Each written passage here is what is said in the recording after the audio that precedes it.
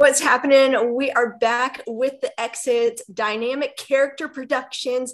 I am one of the hosts, Lauren Pratt, along with my co-host, McKenna Feeney, and the person doing all the exits this season, Lily. But tonight, we are joined by the sixth place finisher going out on rocks. Jay, how are you doing?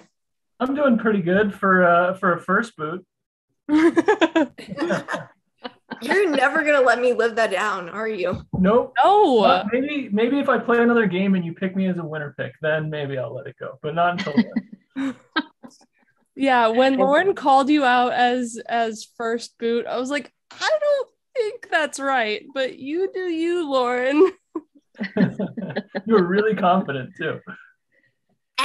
Hey, the thing is, I always say my predictions prove me wrong, and you absolutely did. So as the season was going on, we were all saying in our little production chat and everything, we're like, damn, Jay's kind of kicking some ass. Mm-hmm. I was trying. I had a little bit of a tough position from the beginning, and then had to kind of snake my way through as far as I could go. So yeah. Speaking of that, when you switch to DAC 2.0 and you see Steven and then Meredith go, what are you thinking, knowing that you're getting closer to a merge? I mean, the biggest thing I was thinking at the tribe swap was, what the hell was Steven thinking? Not giving us at least one tribe with a majority, I guess it could have potentially been a tie depending on where Tom ended up. But that was the biggest thing I was thinking. And then when I realized that we were going to be in the minority, I guess I was thinking that we were probably screwed unless we won. And that probably would have been the case, but we won. So we were good.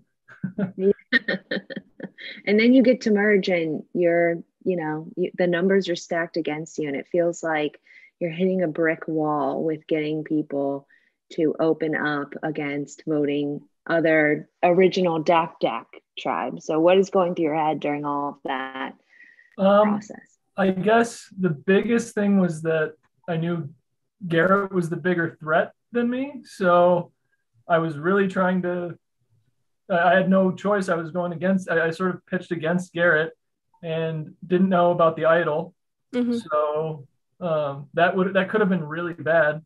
But it ended up working out like in just total sort of randomness. But I had to pitch after Garret. That was my only thought. And then I was like, well, then I'll be the only one left. And they'd be crazy not to at least, like, I was making myself as available as a number as I possibly could to every single person there.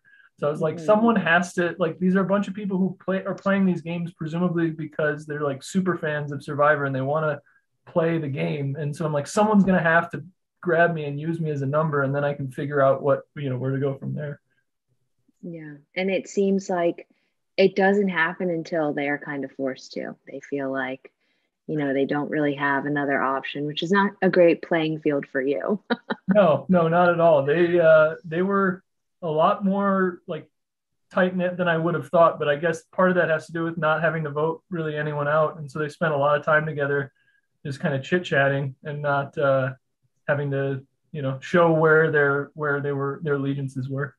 In this game, to me, you kind of felt like one of those characters of like, yeah, we'll get out all the other people from your tribe and then we'll use you to eat members of our own, but then somehow you wind up in that final spot, and like, how did that happen? So if only Rocks hadn't cut your game short, I think it might have been a strong chance that we could see you in that final. Yeah, I genuinely think I had a shot if Rocks didn't go the way they did, because I guess it depends, but I had potential shields in front of me. I felt extraordinarily confident in my ability at a final challenge, because I sort of did. I'm a planner, and so I did a lot of research before the game, and so I had heard some comment in one of your previous seasons where it was like, Lauren likes endurance challenges for the final challenge, and so I was just assuming it was going to be that. And I don't know, I have a mountain in my backyard. Like, I climb mountains all the time and go snowshoeing and all that stuff. And we've had our little group chat. Some other people think they might have won, but I felt, and I still feel pretty confident that would have been mine. So nice. I could have gotten to that final sort of position and there was an endurance challenge, I thought I was going to make it to the final. So I know a little bit about your behind the scenes of the game. We've chatted extensively about it, but I want everyone else to know, can you explain your whole drinking situation that you were doing throughout the game? Yes. It totally didn't pan out in any way whatsoever, but I sort of had this strategy coming in. I didn't really know anything about orgs. I didn't even know what it was when I applied initially. And I guess I was like trying to think of little things I could do to give myself an advantage. And so I was thinking like it would potentially help my game if people saw me drinking a lot, because early in the game, I wouldn't be that intoxicated. But later in the game, when it was an individual game, if I was still around, then people might think like, oh, he may have done okay in challenges when it had to do with the team, but now he's drunk and he's not going to do as well as he would have. So I had, if people were watching, I had 2 different colored beer cans, and I can't remember which was which, but one of them was filled with water, and I was drinking water out of a beer can the whole time. But that whole strategy was thwarted when Garret was just pounding him just as quick as I could with the water. I couldn't even keep up with the water compared to him, and he was doing just fine. So it never came into play it in the game. But yeah, that was a little harebrained scheme I came up with coming into the game. That's a fun little game. Yeah. That's pretty clever. Actually, I would never think of something like that.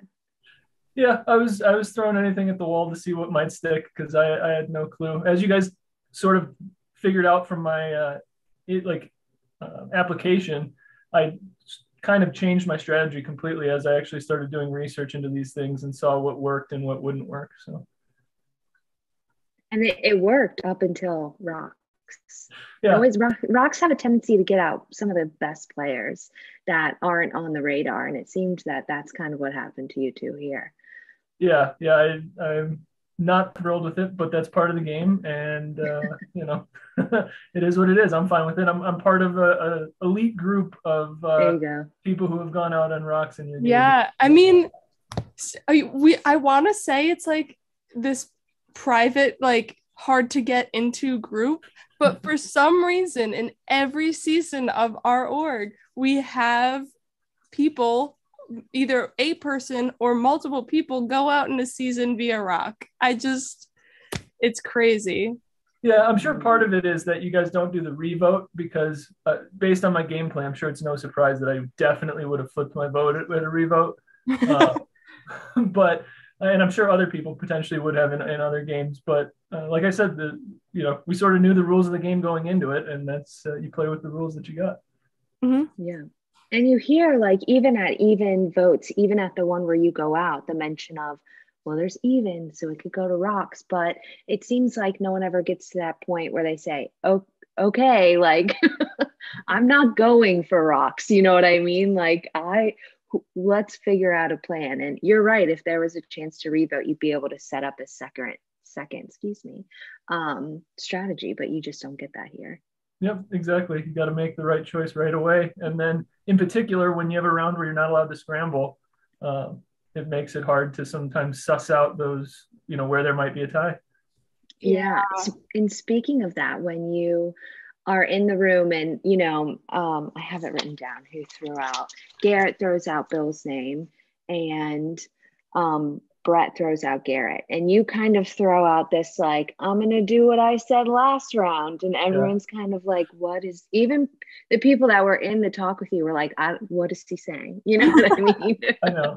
I was way too coy. That was a big mistake, I think. I think potentially, and I don't know, we'll have to ask her, but I was assuming that that Celestina was going to vote with us. I was thinking Garret, Jay, me, and Celestina would all vote together. And if I had been less coy about it, and if I had just been more direct, and in particular, I think if I had played on Celestina's emotions, because I know she was a very, empathetic player, my hope is, or what would have been, that I could have convinced her and I could have gotten her to vote with us. And so that was, that's what I was assuming was going to happen. And I shouldn't have been so coy. I should have definitely been more direct at that point. But I was it's a quick game and you get stuck. Like, that's how I was playing up until that point. And it was time to pivot. And I think, I just didn't recognize that was the time to pivot. Mm-hmm. And it's a really hard balance of staying enough in the background to make it to the end, which you were doing a great job of. You were getting into that connection with Celestina and JM and Garret. But yeah, you can't like put yourself out there too early, or you end up like Garret, where you're always on the chopping block. Yeah, although Garret made it longer than me, so I guess it can work for some people. Hey, he has that idol, so. So if Bill had gone home, what would have been like? Let's talk through perfect game for you. Who goes next, sort of on the pecking order? Yeah, if Bill goes home, then it's almost certainly because Celestina voted with us. So next. Brett goes, then it's final four, and it was just based on the math, it was probably going to be a final two, but I guess you never know for sure. But at that point, it's time to start looking at getting how and when to get Garret out. So I could have taken Garret out at either 4 or 3, depending on the situation, but I felt really comfortable keeping Garret as long as possible because, like I'd mentioned before, I felt I was going to win a final endurance challenge if there was one. So I was like, I can take Garret with me all the way and just get rid of Garret at the final chance, that final round when I'm in my mind, at least, going to win immunity and get to make that choice. So that was kind of my thought, was a final three of either would be me, Jay, and Celestina. Final two probably would have been me and Jay, but I don't know. Again, it depends on Battle of the Jays. Yep, exactly. Make sure you write, it's going to get confusing. That's interesting because I do remember watching and you talk when you're talking to Jay, you're like, it'll be a battle out, a 2 versus 2 when we get to the final four. And I'm like, I hope that's not his real plan because Garret has a shot. Definitely not it. That was not my real plan. That was a good plan to pitch to Jay at the time. Yeah, that makes sense because then he thinks he can pull you in as an option along with Celestina. Yeah, exactly. Very smart. One thing I do want to circle back to is, though, you talk about throwing challenges throughout this game. Yes. And that, coming from someone who is not a challenge beast, I didn't win one. Throwing a challenge. Yes, you did. The final one. You won it. But throwing a challenge is like blasphemy, right? You're always worried if someone catches on or that you get voted out because you throw the challenge. Why do you think that's the best way to go? And did you ever second guess that strategy? That probably, actually, it almost certainly would not have been my strategy if I wasn't playing so severely from the bottom. But I sort of knew that I didn't have that big of a path to get to the end at the points where I was kind of throwing challenges. And so I really needed to make Garret a shield. And so I wanted to make it look like Garret was a better, would be better in competitions than me. And I was even pitching that very early on when I was in rooms that Garret wasn't in, saying like, Garret was in a fraternity. A lot of these games are similar to the kind of games we play in a fraternity. You want to, just keep that in mind. I'm a little bit older. I haven't played those games in a very long time. I'm not that good at those kind of thing. So it was really just a threat management thing. Like I felt like I could win a lot of these challenges, but I didn't want anyone to know that because my only sort of path that I had to the end was to play under the radar and make people feel like they could get me out later on. Mm-hmm. And it speaking of challenges, I was just going to say, speaking of challenges, what was your favorite one that you got to participate in? I know one of them you only got to take one shot, so that can't be your favorite challenge. So please choose something other than that one. Yeah, I guess. I mean, the easy choice is to say the one that I won. That was a good one. But I like endurance challenges, and so I liked the holding the bottle out in front of me challenge. I think realistically for my game, especially the game I was playing, I sort of should have thrown it even sooner than I did. But I have a long history with some of my friends who I knew would be watching and talking about how I would go, if I were ever in an endurance challenge, I would make sure I wouldn't give up until like I absolutely had to. So I sort of, I don't know, my ego was a little bit involved, and I felt like I had to at least get far enough where I could say, see, I could have done it if I wanted to, but I didn't.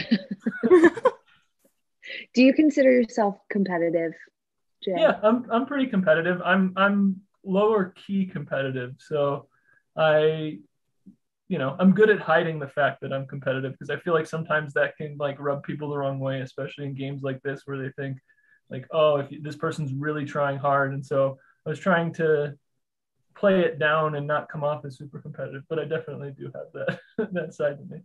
Yeah. A question that we ask a lot in exit interviews is, if you could take someone from this cast and either play in a different org or a real survivor, who would you pick and why?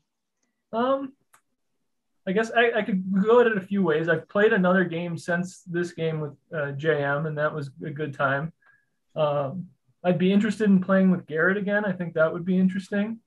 But I think the number one person I would be most interested in playing with again is actually Meredith. I think I didn't get enough time to really play with her. And I think she and I, connected a decent amount and had similar thoughts on the game. And I think it'd be interesting to play a game with Meredith for sure. Nice. I think that's a really good answer, because you guys could divide and conquer. Exactly. Yeah, we think about things similarly, or at least it seemed like we did, but she and I would probably not be like obviously working together. Like, I think it would be a surprise to some people if we were working together.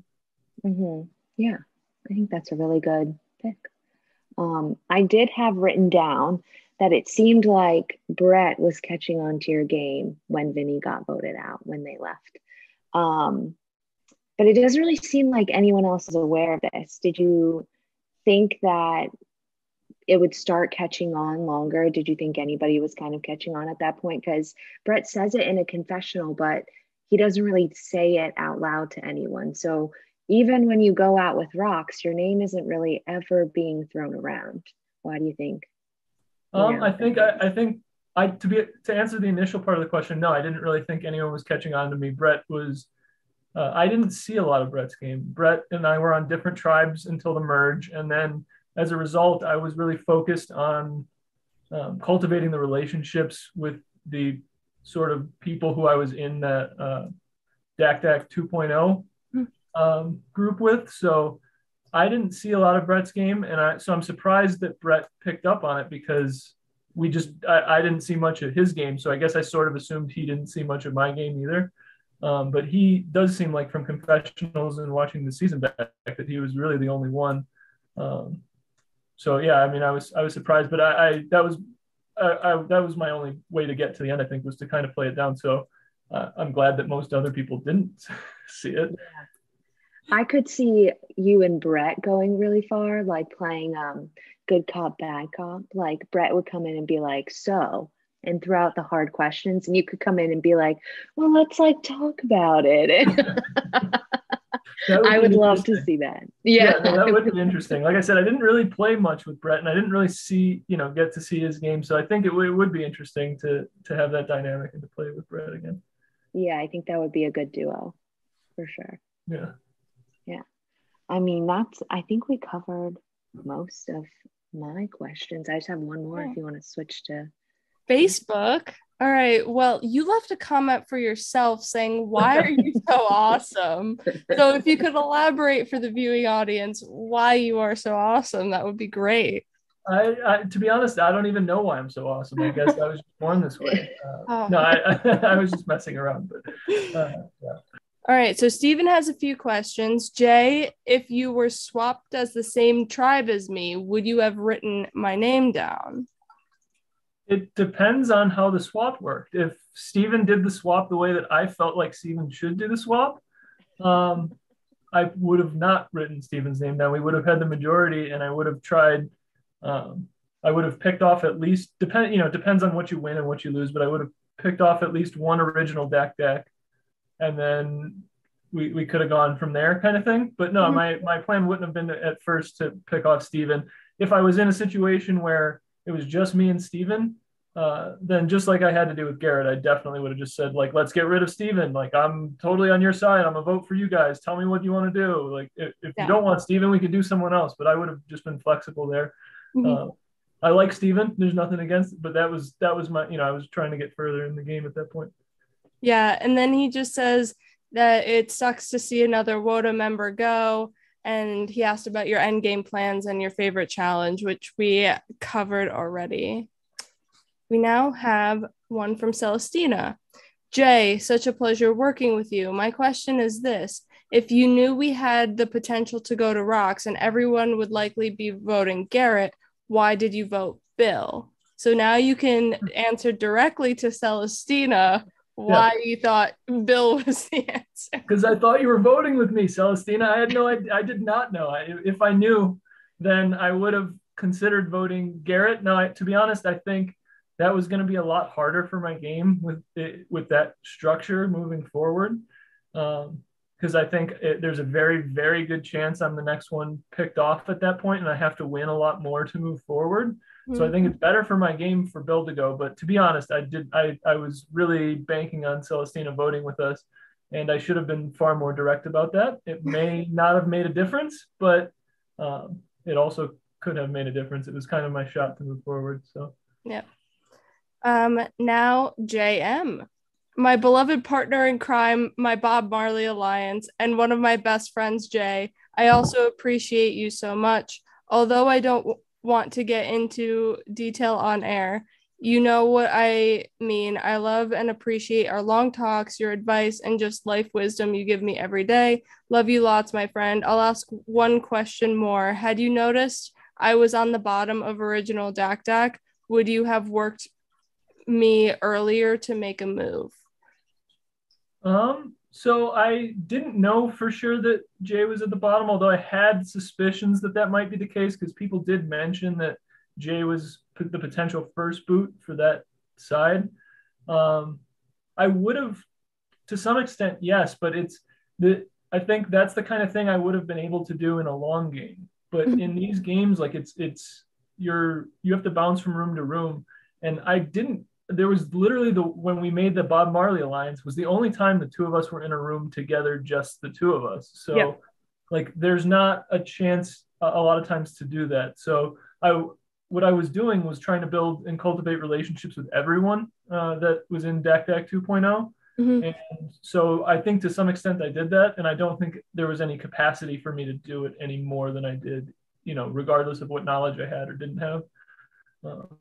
But if it was a long game, or if we had gotten in a room just the two of us, I definitely would have. Speaking of a long game, whoa, we have an application out. You guys should apply to our long game. It will be season 2 of the long game, Monte Carlo. Lauren, Lily, you have both participated in our first long game. Did you guys have so much fun? So much. Always. It was great. So I loved being the villain. It was fun. Apply. Applications close January 3rd, and you won't regret it. It's a blast. Now continuing on to the Facebook question. So your last one is from Garret. JS, my dude, loved playing this game with you this season. It was heartbreaking to see the wheel claim you as its victim. What would have been your plan moving forward if the wheel had took JM instead? What about if it took Brett? So let's see. Brett's the easy one. If it took Brett, that was great for my game, I think, because I think we can get out Bill next. Assuming I can get JM and Celestina on board with that. If not, we can take out Garret, but I would prefer to take out Bill first. And then from there, Garret and then one of the other two, and take JM to the final two probably. If JM went out, then that's not a great structure for me, and probably depending on I have to continue my strategy of blowing with the wind, and that probably means voting out Garret next, which then leaves Bill, Brett, Celestina and I. And if I can get some traction with Celestina, then maybe we can do something, but probably I have to win out at that point. Yeah, I mean, final 3, then the endurance challenge is right there and you're good. So Right. I think you have a possibility to move forward, but yeah, Brett is definitely your that would have been perfect. spin. If it landed on Brett, I don't want to be arrogant about it, but I think I could have had the game if it had landed on Brett. Heard it here first, folks. That is Well, all see, I that's have what we to- didn't have an hourglass on the season, so you couldn't smash it and then rewrite history. So apologies on our end for not having that twist. We didn't think it up first. So well, that's the last of our Facebook questions. So to round it out, we always like to ask Jay, if you could sum up your game in one word, what would it be and why? All right. So if I could sum it up in one phrase, I would say under the radar, but I can't. It's only one word. So I think You can I use a hyphen. Yeah. But I think I would say like sneaky, I guess. My game was after we got to the point where I was put in a position where I was very much part of a very small group and an underdog. It was blow with the wind, hide under whatever I can, use any shield I possibly can, and kind of like Sandra said from the main survivor, as long as it's not me. So I think I would say sneaky if I have to pick a single word. I think that's a good one. Yeah. Jay, we are super glad to have you on this season. You're a delight. I hope that we see you on a future season at some point. But with that, everyone, be sure to check out all the content that we have going on here at Dynamic Character Productions. Please subscribe to the YouTube channel and, wait and see what's going to happen with this crazy finish of this season, because let me tell you, it is a good one. So stay tuned. Again, Jay, thank you so much. McKenna, as always. Lily, you are fantastic. Take it easy. Bye-bye.